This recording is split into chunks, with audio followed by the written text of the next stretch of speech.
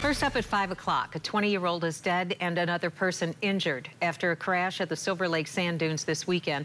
The sheriff's office identifying the victim as Braden Van Putten from Coopersville.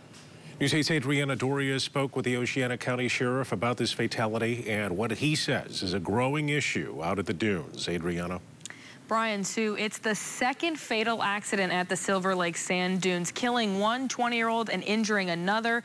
And this accident raising many questions about the safety at the dunes and how accidents like these can be prevented. It's extremely unfortunate. He's a 20-year-old young man who had his entire life in front of him, and that has been taken away from him and his family. Another life lost at the Silver Lake sand dunes.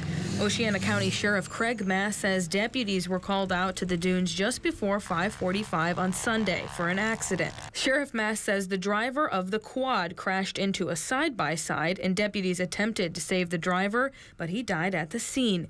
Mass says speed was a factor in this crash. Images shared with News 8 show a dark quad runner, part of the front section, buried in the sand, surrounded by DNR trucks. The dunes are a unique atmosphere, but it does have some very real risk with it. This fatality comes just months after 33-year-old Katie Price was killed on the dunes after she was hit by a Jeep while watching drag racing.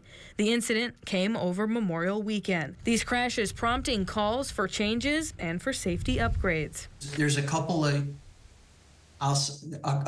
immediate answers. I won't call them easy answers because they would not be easily to implement, but if a speed limit was implemented and if a capacity was drawn on the dunes. Just days ago, the dunes began putting up signs urging visitors to drive at safe speeds. Sheriff's Mass says the DNR officials are having these tough conversations about what it takes to make the dunes safer.